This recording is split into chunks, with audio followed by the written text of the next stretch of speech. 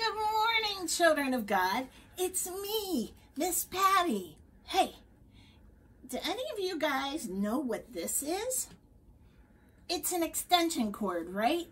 And you can use it to plug things in when their cord won't quite reach. Like if you want to have a lamp in the middle of the wall and the plug is the whole way on the other side of the wall. Or if you have a printer, but your plug's on this wall. Or anything you want to plug in, right?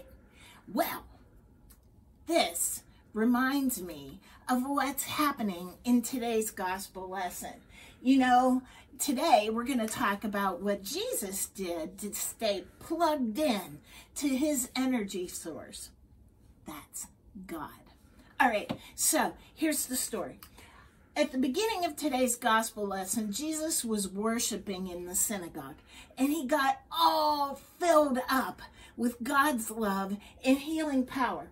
And so after synagogue, Jesus went to his friend Simon's house, and Simon's mother-in-law lived there with that family, and she wasn't feeling right.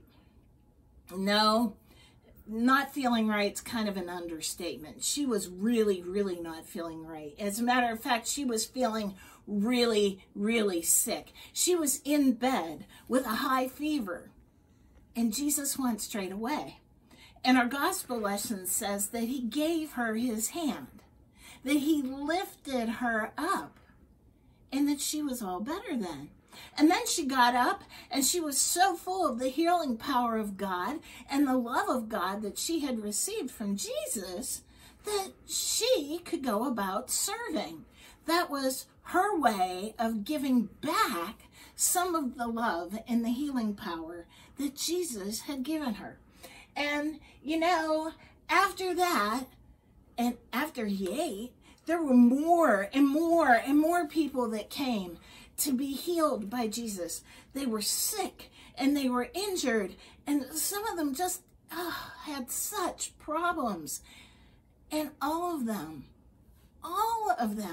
were healed by Jesus until Jesus loved and healed and loved and healed and loved and healed all these people that he got tired and he needed a break. So he went away from the crowd and he rested and he prayed.